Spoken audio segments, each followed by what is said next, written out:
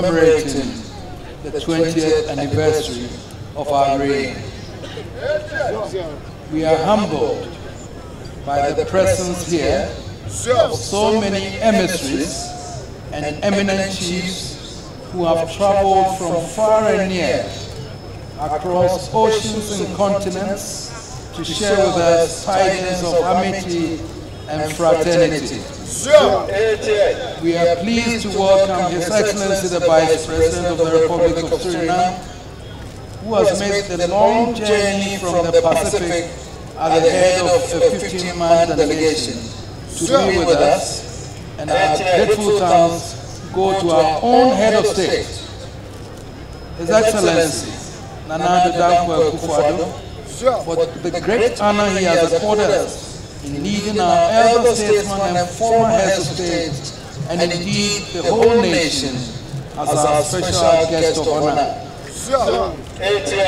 Your Excellency the President of the Republic and noble guests, it was by the grace of God that we ascended the golden stool and assumed the mantle of our forefathers on April 26, 1999. Throughout our journey, we have sought His guidance and protection, and He has never failed us. So we must see some significance in the fact that our Adekese, commemorating the 20th anniversary of our reign, coincides with one of the holiest days in the Christian calendar. A day of resurrection, a day of hope and renewal for mankind.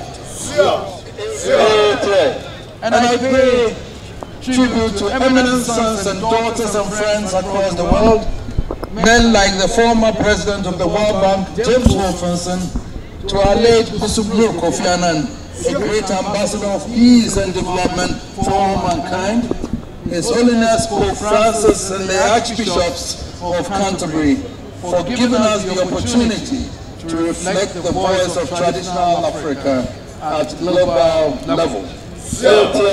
By the grace of God and by the support of Nananum, our sons and daughters and friends, we have been true to the vision we set for Asantehene and our people, bear witness to the impact we have made on their lives. The theme for this anniversary was chosen advisedly, deepening our cultural heritage through socio-economic development. The ultimate goal of governance, we know, is to provide for the well-being of the people. And for years, responsibility for the economic development, which will provide for the people's well-being, has been deemed to belong almost exclusively to government. Traditional leaders, who are the custodians of an undying heritage, have had no space in the development process. In ascending to the golden stool, we took the view that our heritage must mean more than the song and dance which have come to signify our culture. We were convinced that as the frontline leaders of the people, particularly in the rural communities, traditional leaders should be the ones who inspire and encourage effective development. Indeed, a peep into the history of our colonial past will suggest that such development as the colonial authorities brought to our people were at the behest of enlightened chiefs of the time. It was from this perspective that we set out our vision to deploy the fruits of our heritage in the course of development in full support of government.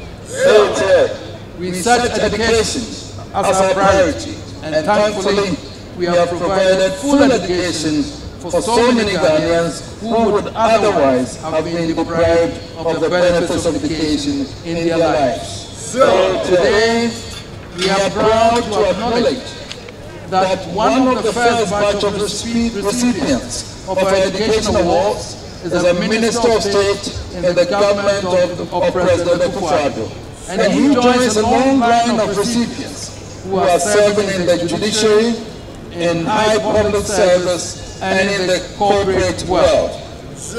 Besides education, we have developed a program which has enabled the city of Kumasi finally achieve the long-sought redevelopment of Kejetia with a new central market to bring new life into our capital. We are encouraged by the number of projects such as the Kumasi Mall made possible through our direct intervention and by the number of major corporate bodies who have had recourse to our good offices in resolving issues and enhancing the operations in Ghana. We mention in particular the Obuasi mine of Anglo Ashanti, which is back in production, having overcome the danger of closure.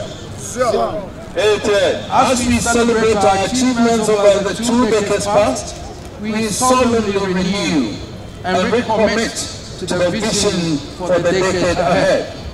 We will work in tandem with government and with eligible and willing institutions and partners at home and abroad to accelerate the pace of economic development throughout Asantehene and Ghana. We do so in the spirit that what we do may inspire similar efforts in other parts of Ghana, all of which will endure ultimately to the total development of our country.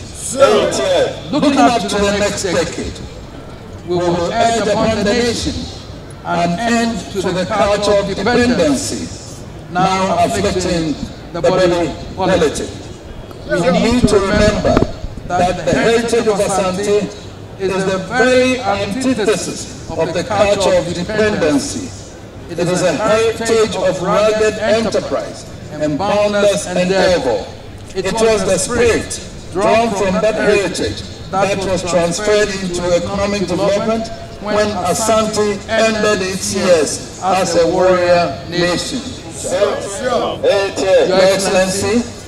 Excellencies, Nananum, sons and daughters of the Golden Stool, I urge you to rise to battle stations once more. Not to shoot at any foes, but to shoot for the stars of glory, of peace, and of development for all our people. Long live Asantehene, long live Ghana. Sabeka ya twani mu nyame nai ebu afaso enye de ya twani mu twanyame sebedi akone bakwen bodi atwede na se kofi nro ne ya aben ntime nyina ni mu ampata na wo yade ya